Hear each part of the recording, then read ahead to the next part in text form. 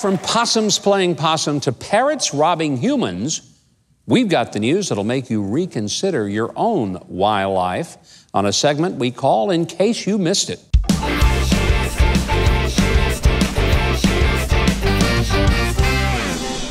Well, you know, they say it's always great to know you're going to be working from home. That is, unless you happen to be a firefighter. Now, since my own dad was a career fireman, I couldn't water down this story. Okay, down in Cape Girardeau, Missouri, where unemployment is low, I mean, the competition to recruit firefighters is tough these days.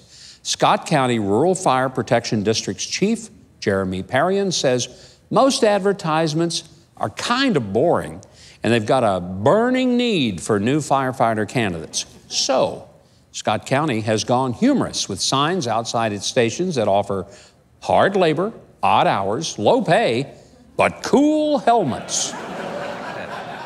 Okay, so what do you do with a giant 12-foot tall, 28-foot long potato sculpture originally built to promote Idaho's potato farmers after you've toured it across America? Well, if you said turn it into the Big Idaho Potato Hotel, you nailed it. It is a single-room accommodation awaiting you in Idaho. I guess you could promote it with a slogan, "This Spud's for you." Huh? Now, if these accommodations sound appealing to you,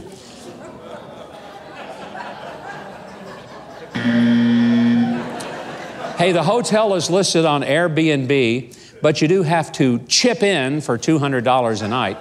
Reservations begin in late May. And for you doubters, just remember the old saying, haters gonna hate, but taters gonna tate. There you go. In our next story, one mother was getting tired of her daughters and their wild imaginations when after 3 days of their stories, she discovered a possum had taken up residence in the girls' closet. Now, some of you are saying, that's impossumable. But Caitlin Birch posted a photo of the animal lurking among the toys in the closet.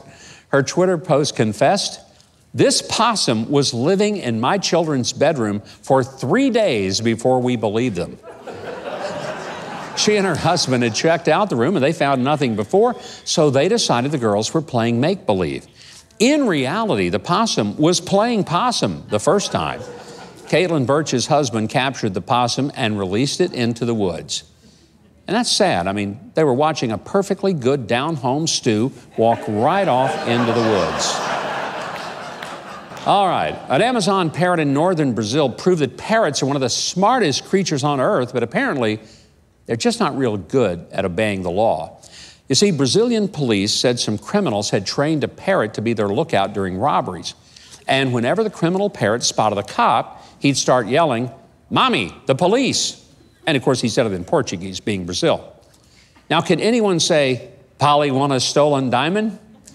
So it's reported that the police caught the parrot when he slipped on 2 nickels and slid from his lookout perch.